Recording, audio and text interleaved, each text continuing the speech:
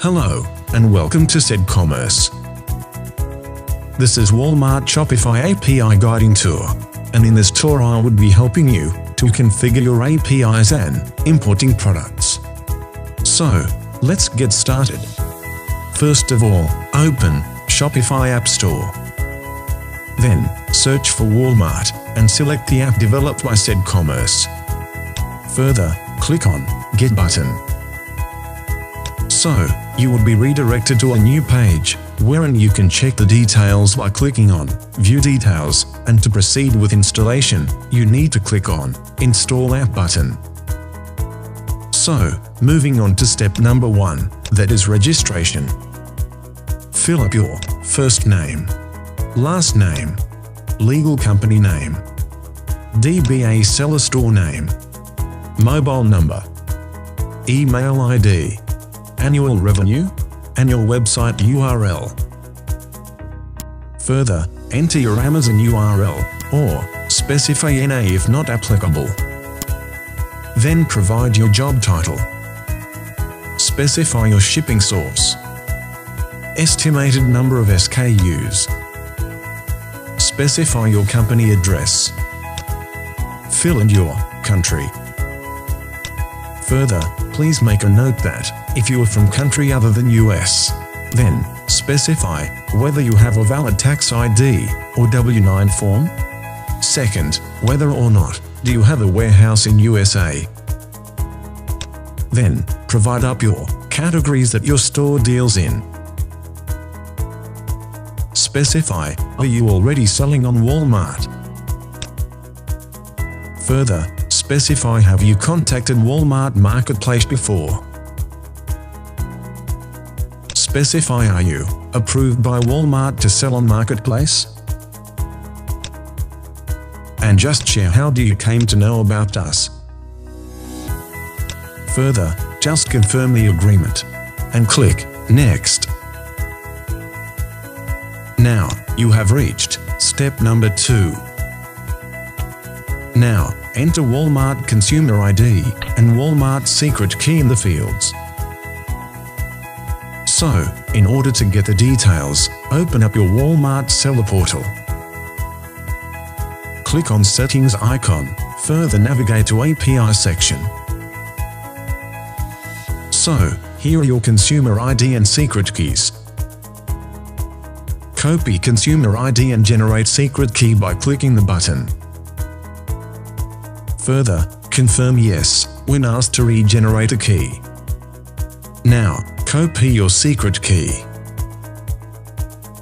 And finally paste it to the respective fields. Having done that, enter your Skype ID and then click Next button. But, if you get an error, try fixing it by re-entering or cross-checking the Consumer ID and Secret Keys. Fixing that, you would be redirected to step number 3. That is, importing products.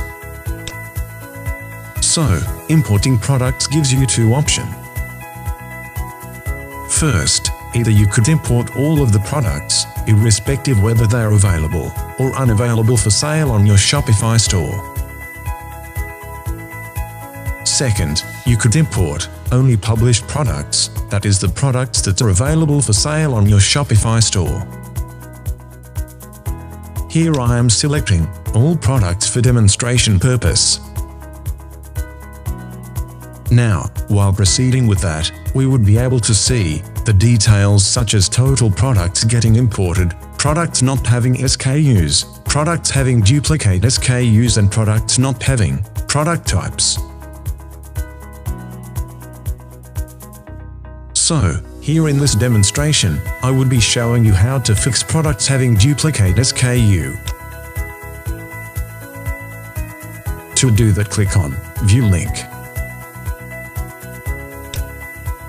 So here is the product having duplicate SKU, and in order to edit it, navigate to SKU section, click on it, and edit the SKU. Finally, click on Save Changes. Now, reload the page and select the same option, and here you can check that the concern has been resolved. So, now click on Start Import. Import process may take some time, and finally on completion you would be getting a confirmation. Finally click Next. Now, as all of our products have got imported to the app, now it's time to map their category, and this is step number 4. So, category mapping is a crucial step, as it lists the product in Manage Product Grid of the app. Help button on the top may be checked up for taking a reference. Tax code may be provided in 3 ways, that are: first, either by defining them globally from Configuration Settings. Second, by defining them category-wise. And third, by individually for each product. So, you may choose whatever suits you best. Now, coming back to category mapping step. Further, clicking onto the link, click here to get tax code. We would be redirected to Walmart tax code page. Now, here enter the name, to filter it by category. And then press Enter. So, copy the respective tax code for the category and then paste it. Further, map your categories with respective Walmart category name. Match the subcategories accordingly, and after doing so, click on Next button. Now, you are on to the final step, that is, attribute mapping. And please note, attribute mapping is only required if we are uploading variant products. So, we can map accordingly Walmart attributes with Shopify options. You can also specify the value that you have to map with Walmart's attribute. So finally click Next and you are done. So here is the dashboard of app, and a dashboard guiding tour has been provided for easy understanding. You may click Next to take the tour, or you may also press Skip button anytime to terminate the tour. The above section shows data related to sales on weekly, monthly, and total sales. The subsequent section shows details related to product and order information. And finally, if at any time you want to run the dashboard guiding tour, click on the drop-down and select Quick Tour. So, by this we have reached the end of briefing tour. But still, if you face any issue, connect back to us on 888 88 20953. Thanks for trusting CedCommerce. This video was brought to you by CedCommerce Incorporation.